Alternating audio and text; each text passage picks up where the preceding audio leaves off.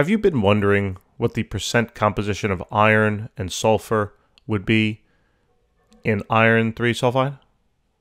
Well, you've come to the right place then, because that's what we're going to do. First, we're going to find the molar mass, or the molecular mass, the total mass of the compound, basically, and then we're going to find those percentages. Watch how fast and easy this is. I've created a little table to help us out.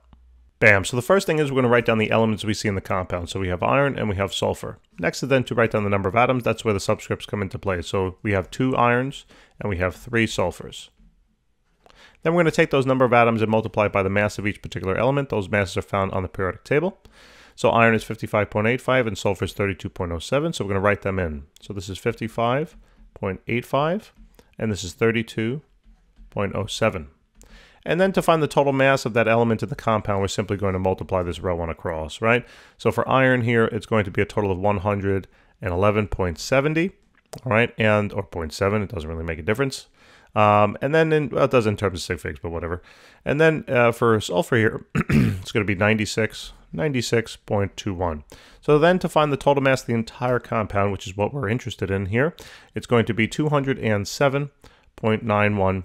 And there you have it. There's the first step now of that particular process to finding the percent compositions, right? We had to find the total mass. Now all I'm going to do is add a column to the table and then calculate the percentages, easy peasy from here.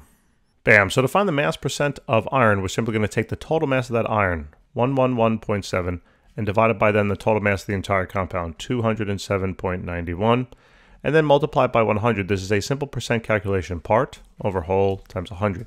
So when we do that out, we get a percentage here roughly about 73 or so percent.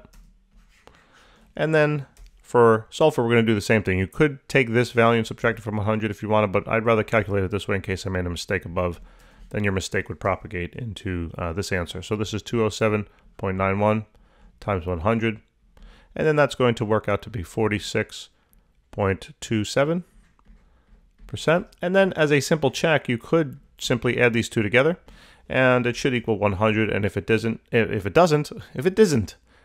I'm not really sure what that was a combination of, but if it doesn't, then you know there might be an error somewhere. All right, that's all there is to it. Now you know how to solve the percent composition of both iron and sulfur in iron 3 sulfide. Thanks for watching. Take care.